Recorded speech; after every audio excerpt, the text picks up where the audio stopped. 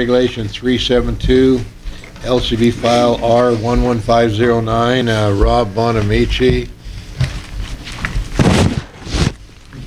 Information only. For the record, Rob Buonamici, Chief Game Warden.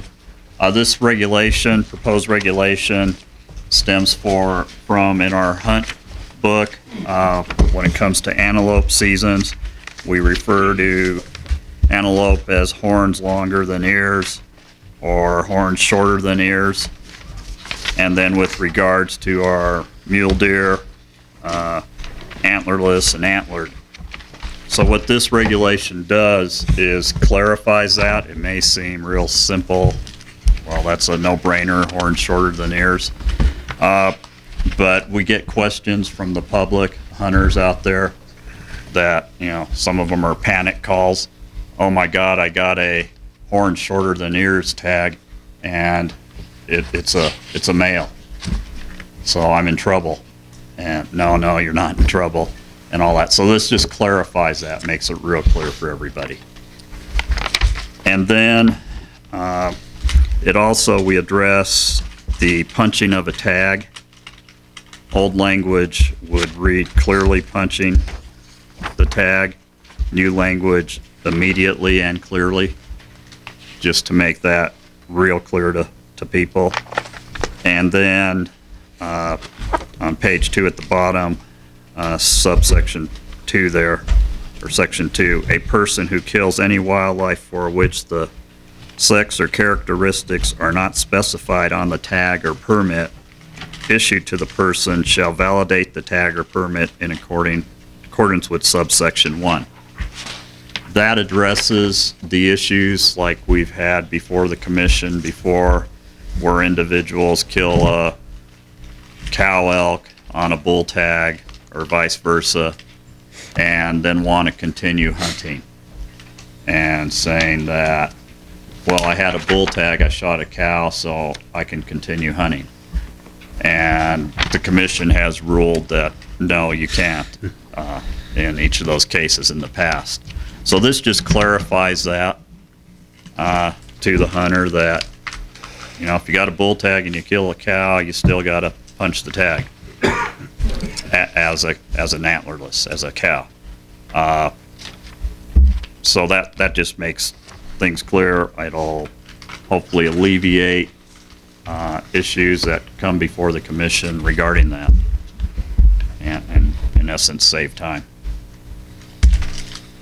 Any questions? Thank you, Rob. Any Commissioner Hussein? Thank you. On that last one you're talking about, you know, there's got to be a little bit clearer language than that.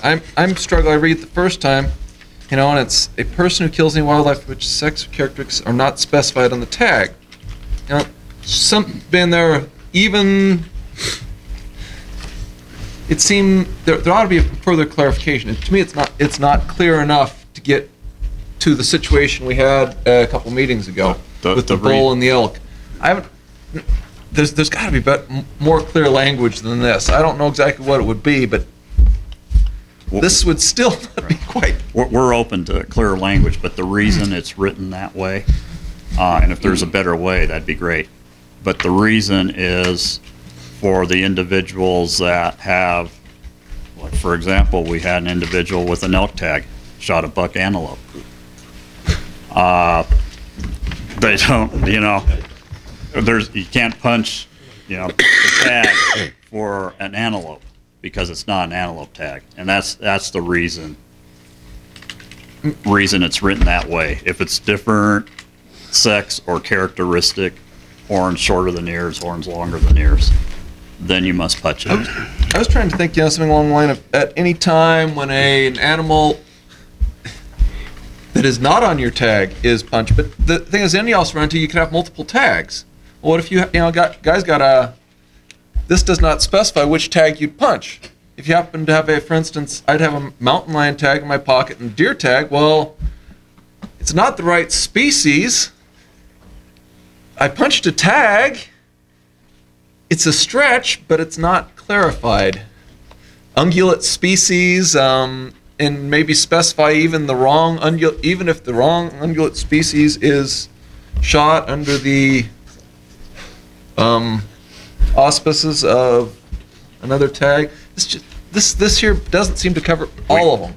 We could potentially put in another section that addresses that issue. If you do shoot a antelope on your elk tag, Yeah. you're done. Your antelope hunt is your elk hunt's done. Your hunt is done, General. Yeah, you're done. So that's a possibility. We'd be open to that, working up some language for that for you to look at tomorrow. Commissioner McBeth. Yeah, I guess I'm a little confused with the term characteristics, and it seems to be rather broad. And I'm wondering if it's going to. What do you feel about that word standing up? In court with respect to, whether it means species or not. The characteristics, that refers to the shorter than ears, longer than ears, because sex refers to male, female. So that's why the word characteristics is in there.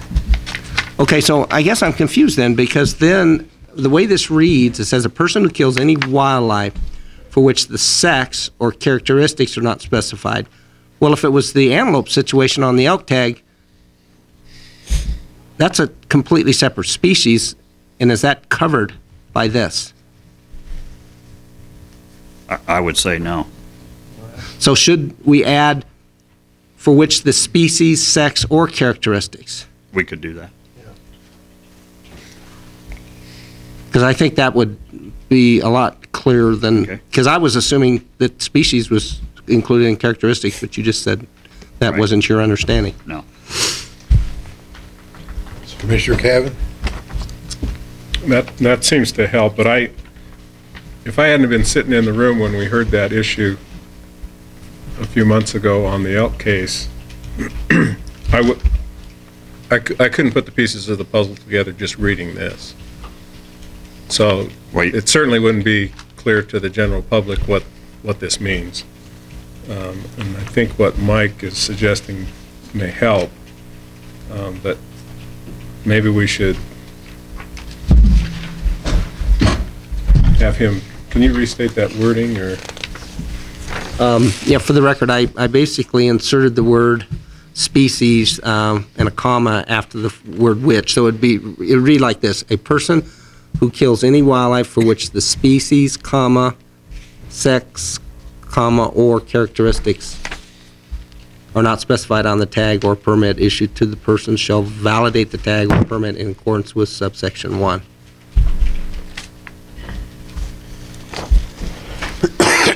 And I guess my question is does that cover all the scenarios? Oh, I'm sure there'll be something else. Yeah, no, something weird will come up. I think that'll cover a lot of them. Commissioner Rain. Thank you, Mr. Chairman. If I could just throw something else out, another option for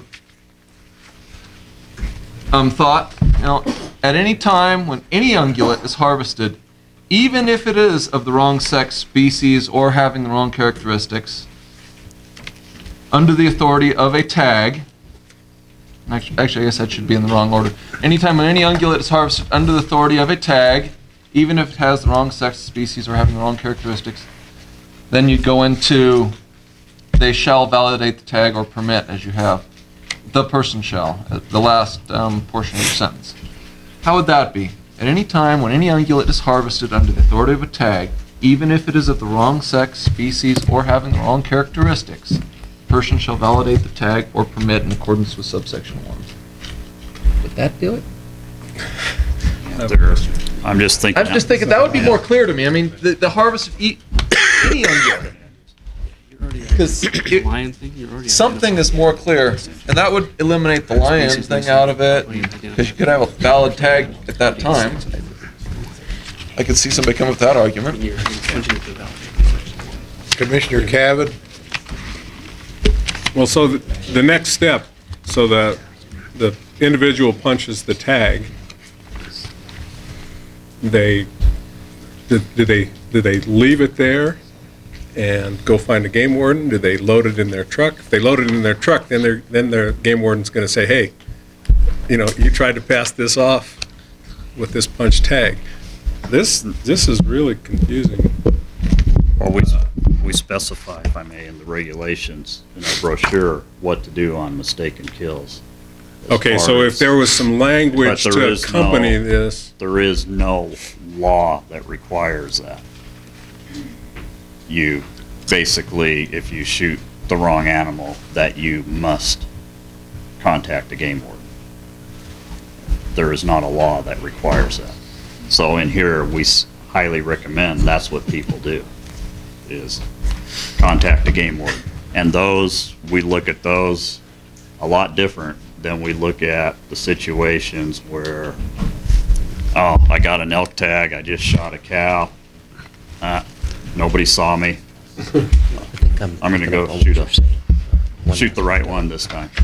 Any wildlife. Hey, Rob, I don't what know about if the I guy like that does that? He's on his way to a game warden, he gets stopped to transport it, lion. and, hey, I was in to turn it in, and, See any wildlife? Hey. Yeah, we gotta, those things are real world scenarios. We gotta take those case by case, and we've had that happen where, hey, I was looking for you, trying to track you down and all that, and we've determined, yeah, it's all legit, the guy made a mistake, and, explain what happened, we go back to the scene, or whatever it takes to, determine, hey, is he telling the truth or not telling the truth? And so we've determined several of them to be, yeah, they're being truthful. And we've determined some of them weren't being quite so truthful. Commissioner Macbeth? Kind of picking up what Commissioner Rain said, I think I'm troubled now with the word any wildlife. I mean, if I read this, you could shoot a coyote and have to punch a tag. There's no tag required for coyote. Okay, but it's it's any wildlife. I mean, that's an extreme example. All I'm saying is that shouldn't we? big game animal. Yeah, I don't know. Is there another term other than any wildlife that could be used there that might make it more precise? Well, it's any wildlife for which a tag's required. Yeah, or something like that. Yeah. Because it could be a swan tag that they have. It could be, the deer tag, the turkey tag. So it's not just big game. Which a tag required. And if they're swan hunting, then they kill a duck or a goose. They don't have to tag it. Any other It's confusing. So what- commissioner comments? Did you have some ideas to bring back on the second reading? Yeah, we can do that. Commissioner Rain? Like, I'm just trying to read something. So, I mean, if I would like to see tomorrow, perhaps, is a few options. Okay. And one of them being, I'm trying to get the coordination of the wording here. If a person who kills any wildlife for which a tag is required under the for which a tag is required, shall validate the tag or permit in accordance with subsection 1, even if it is of the wrong sex, species, or having the wrong or has the wrong characteristics. How's that for more clarity? A lot more clear than me. What does our attorney say? Well, I think we've given you what our concerns are, and so I imagine that, given some time, that you can probably come up with something that would be a little clearer. He's got a couple hours. Yeah. Yeah, we'll work on it. If I could get I'll write that wording. Yeah. on a separate sheet because Any public comment on this regulation? If not, any other questions of Rob by the commission? If not, bring some change back tomorrow. Second hearing. Second reading. Thanks, Rob.